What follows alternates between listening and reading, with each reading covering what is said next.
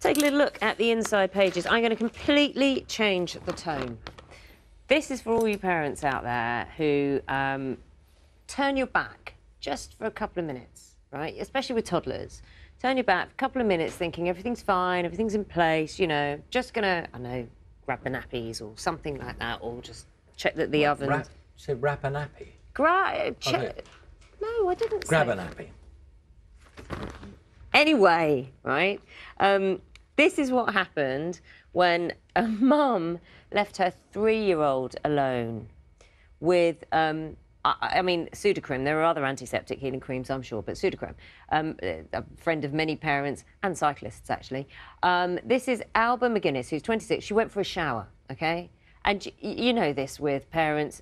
Grabbing a shower is difficult at the best of times when you've got young children. So she went for a shower and she returned to find Evie caked in Sudocrem. That is a proper mess. And the thing about Sudocrem, I don't know how much you know about Sudocrem, right, is it's really sticky. It's very effective for certain things. She had a jumbo tub of this stuff, right? And it's on the walls, the floors, the bed sheets. Alba, the mum, says they're all a lost cause. But she did find it quite funny. She actually looks like something out of a horror movie, doesn't she? No offence. You know, no offence to the little one. To the family. Yeah, no, sorry. Yeah. But yes, that is a proper mess. That really is a proper mess. On a different tack, you know, it's a new year and lots of people are looking at fitness. And, you know, if they're doing things they didn't do previously. So, big piece in the Telegraph is all about boomers. These are older people who find gyms a little bit intimidating and just don't like going because they get in there. And there was a survey done saying 8 out of 10 people find gyms intimidating, more particularly older people. And then I saw there's a book review in the Daily Mail today for a book, their book of the week, actually. Do you find the gym intimidating when you go to the gym? I don't really go, so I don't really know. Oh. It's not really part of my world.